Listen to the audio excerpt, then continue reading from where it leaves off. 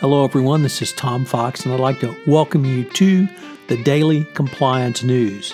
The Daily Compliance News is an offering of the Compliance Podcast Network. November 22, 2019, the Netanyahu Indicted edition. We begin with that story from the New York Times. Prime Minister Benjamin Netanyahu was indicted Thursday on charges of bribery, fraud, and breach of trust in a set of long-running corruption cases in Israel. This throws his political future into doubt and heightens the uncertainty and chaos surrounding Israel and its upcoming election. Netanyahu, who is the longest-serving prime minister in Israel's history, now has the distinction of being the first to be indicted in office. The case involves allegations of giving or offering lucrative official favors to several media tycoons in exchange for favorable coverage or gifts worth hundreds of thousands of dollars. The indictment threatened to open a dangerous new challenge to Israel's democracy as the nation's prosecutor and its prime minister accused each other of subverting the law. So similar to what's going on in the United States right now. Next up, from DW.com, a report that German parliament passes a raft of anti-money laundering laws.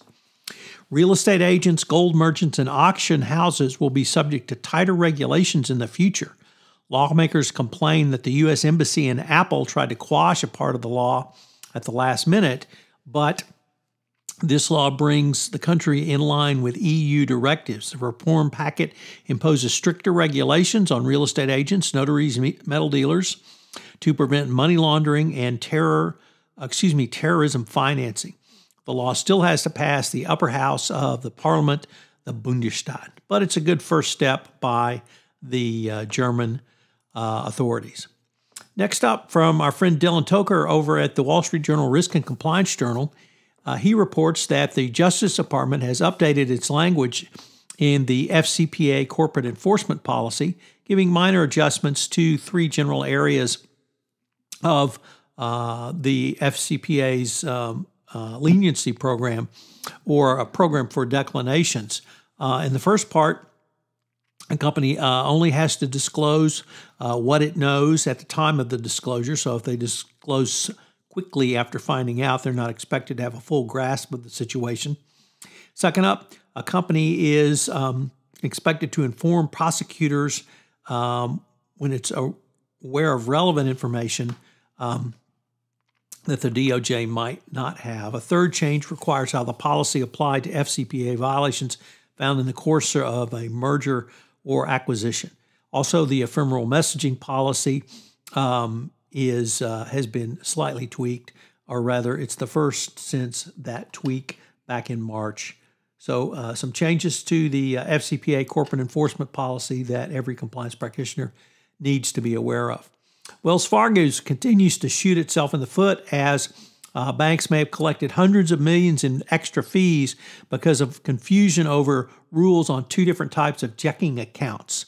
House Democrat is calling on Wells Fargo to disclose the size of a potential problem with two of its popular checking accounts that have left many customers confused on how to avoid fees. So once again, Wells Fargo continues to have trouble seemingly getting things right and not overcharging people on their fees going forward. So it's going to be interesting to see if there is anything further from this for Wells Fargo going forward. But at this point, it still appears to be a part of the investigation, or rather congressional oversight over Wells Fargo, that is continuing to move forward. Investigators noted that Wells Fargo has provided incomplete information over a span of multiple years, even though it knew some customers were confused by the policies. The confusion has led to some unexpectedly triggering more fees for customers who may have overdrawn their accounts. Obviously something that the regulators don't want to see going forward. So once again, Wells Fargo still in the news for not good reasons going forward. Thanks for listening to the Daily Compliance News, a production of the Compliance Podcast Network and a proud member of C-Suite Radio.